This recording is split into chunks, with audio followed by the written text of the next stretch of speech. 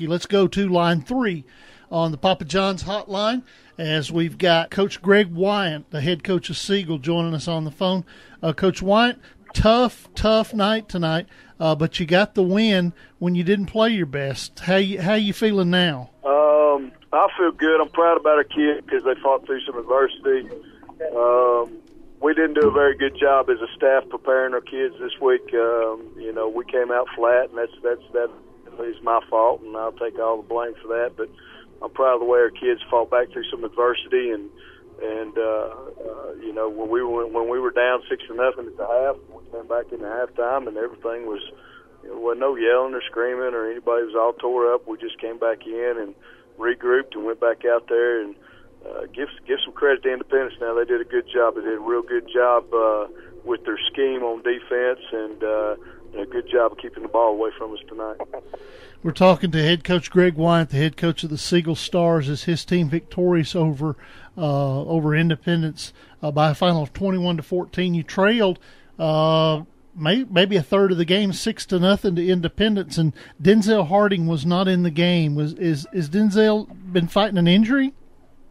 We've been trying to hold him, hamstring strain, and we're trying to hold him a little bit, and we just needed a spark. Talked to him before the ball. He probably could have gone. He probably could have started for us, but we were trying to hold him and keep him from getting hurt any further. And we needed a spark at halftime, and we put him back in there. And I think his first 3 carries, he had 99 yards. So he came in there and sparked us. Plus, he had a huge catch for us on our sideline.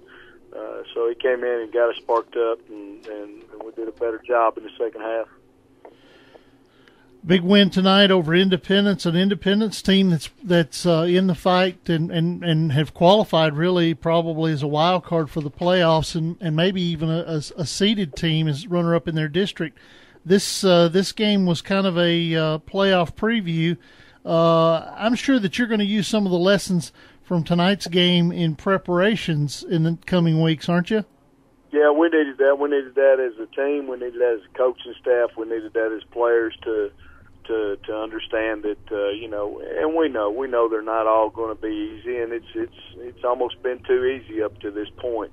It's you're talking about 16, 17-year-old kids. It's easy to get lax, but it's our job as a staff to try to keep them, focused and on what the ultimate goal is, and prepare them to be able to play in situations like that. Again, I'm proud of the way they fought through some adversity and played hard for us.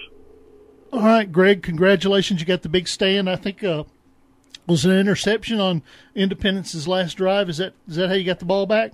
Yeah, that's how we got the ball back. They threw a ball over the middle, and Sean McKnight intercepted the ball for us. It was a big play. We needed it at that point in time. They were starting to drive a little bit, and we were only up by 7, so we had some concern in us, but we fought back.